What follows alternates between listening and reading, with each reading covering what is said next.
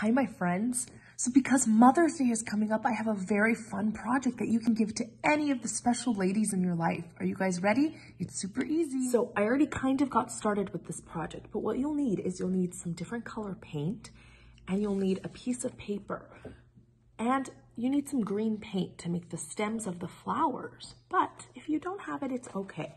But I already started by putting some little lines on my paper full of green paint to make the stems. And then what we're gonna do is we're gonna use our hands to make some flowers. Are you guys ready?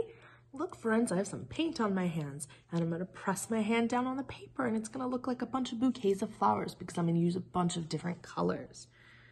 So there's one. I'm gonna do the rest. Okay, friends, so look at my hands. They're very, very dirty. I put all of my handprints on top, and once that's done, you're just gonna let it dry, and it's done. So this is mine. So this is what mine looks like. And it kind of looks like a bouquet of flowers for your mom or your grandma, and you can give it to anyone that you want. I hope you guys really enjoyed this project. Bye.